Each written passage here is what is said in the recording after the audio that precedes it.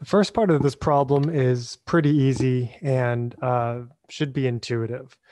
So the two ropes, rope one and rope two, are both equally angled, which means that they are providing equal force on the joint and thus the hanging mass. So the vertical component of both rope one and rope two separately should be half of the required amount of force to carry the hanging mass.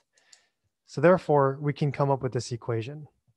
The force of tension in the y direction of rope two is going to equal to 1/2 of the weight of the mass, mg.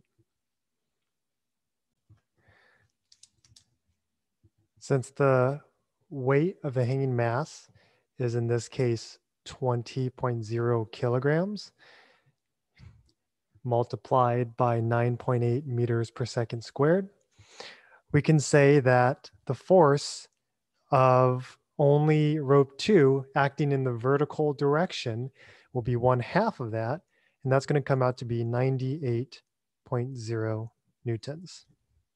So that's just kind of this relatively intuitive part of the problem.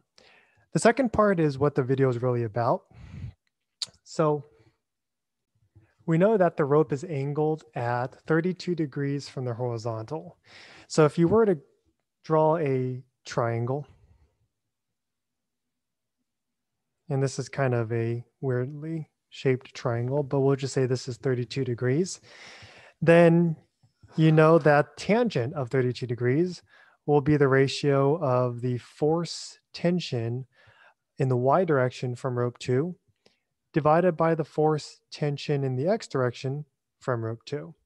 So you can come up with the equation tangent of theta is equal to the force tension of y of the second rope divided by the force tension x of the second rope.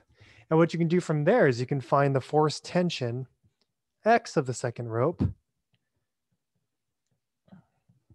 being tan theta divided by force tension y of the second rope to equal 156.8 newtons. Well, that's great if you need to know, finally, the total force of tension acting on the rope entirely. Because the rope that is attached to the wall is going to be the total tension of the rope itself. So this would be with the use of Pythagorean's theorem, force tension x of rope two squared plus force tension y of rope two squared. And so now we know both of the values though. The y component of the tension of the rope is 98 newtons, and the x component of the tension of the rope is 156.8 newtons. So now if we were to take the Pythagoras theorem of these two numbers, the y and x component respectively, we will be able to calculate the total tension of the rope to be 185 newtons.